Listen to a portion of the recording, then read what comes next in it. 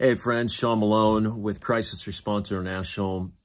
I shared a dream the other day on our hits video. It's a longer video with a bunch of other details and content in there, but I wanted to jump right to the point because I just felt like there were people who needed to hear this that could be really encouraged, that may not be, our primary audience. And so this dream has to do with the IHOP crisis and the revelations of what's gone down at IHOP with Mike Bickle. I'll just be really super honest with you. You know, probably like many of you looked up to Mike in an incredible way.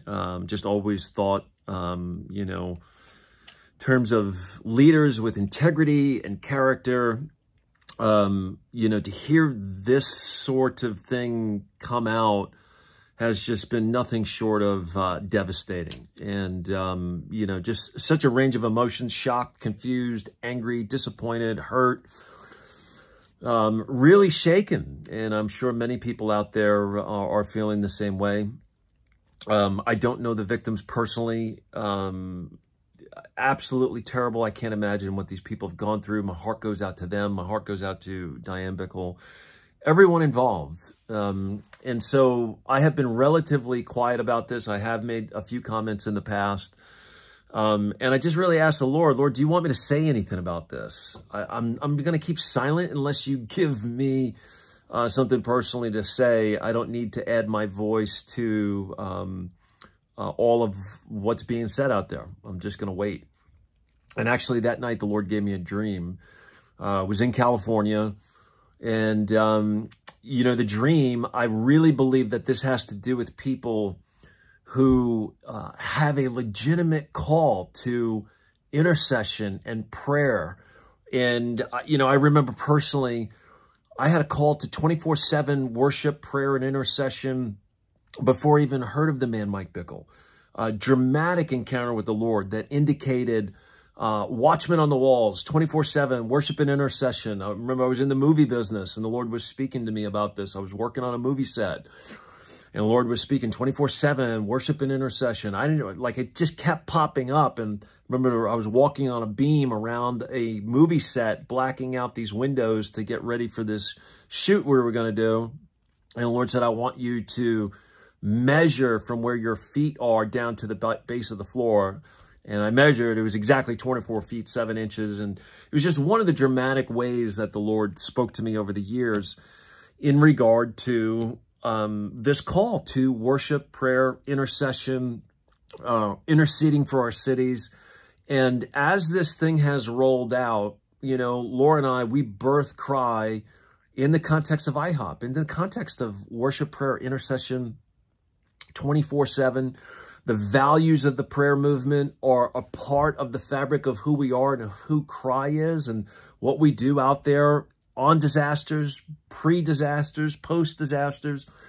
And I just think about all of the people who have given their life to this, not talking about Cry, to the prayer movement, people who have started prayer rooms and prayer ministries, and the way people's lives have been affected. I know how, intensely shaken I have been by hearing about these horrendous things that Mike Bickle has done.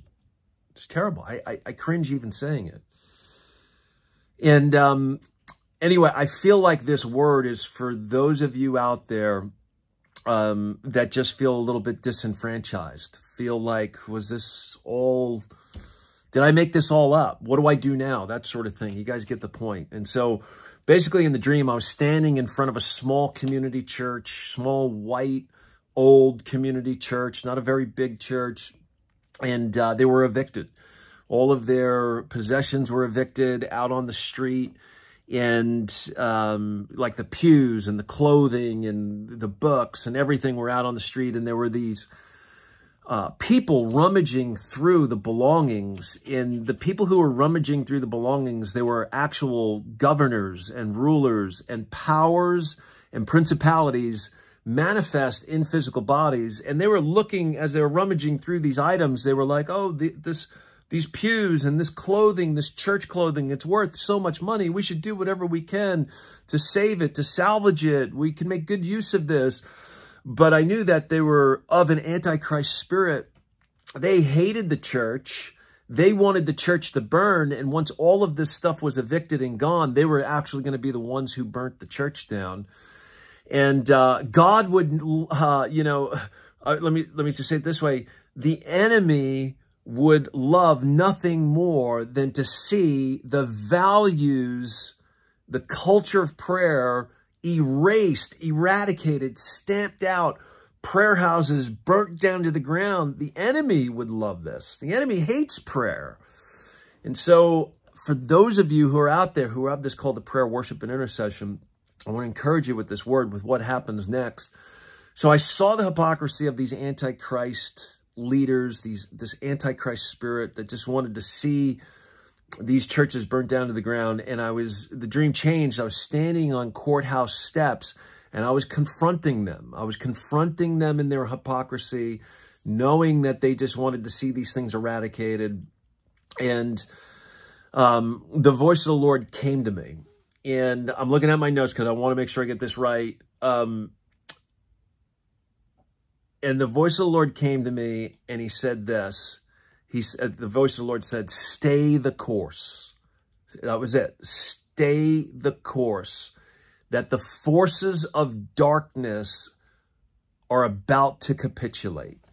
And it was, in fact, the spirit of Antichrist that was evicting and trying to undermine the values of prayer and worship and your own calling to pray and contend for your city. And I know I'm talking to people who are, probably out there on the outskirts and, maybe not a big support base and maybe not a lot of fanfare about what you do, but the call of the Lord on your life is true. The Lord gave you that call to contend for your city, to offer up worship and prayer and intercession on behalf of your city. And maybe it's rough and ugly and struggling and you just barely make it month to month, but those are the people I felt like the Lord really wanted to encourage, and that's who this dream was for. And I don't have a dog in this race. I'm not like advocating for the prayer movement. I'm not defending IHOP. I just really felt like the Lord gave me this dream to let you know that the forces of darkness are about to capitulate. Don't give up your call. Don't give up your stance. Don't give up the ground that God has given you. Even if it's just a little bit of ground, your prayers are powerful in your city and they matter. And I just wanted to encourage you guys with that today. And lots of other things I'd love to talk about. It grieves me, what we're watching unfold. But I know many of us feel undermined. Many of us feel shaken. I would just say that that's a word that, Laura and I, we haven't been part of the prayer movement since 2010, 2011. But still, this has shaken us. It's shaken many of us. And so anyway, I just want to encourage you with that, bless you with that. And, I'm praying daily for the church and for all of us who have been affected in such a detrimental way by this. Just praying that somehow, some way in all of this, the Lord redeems, renews, he brings healing to his body. And so God bless you.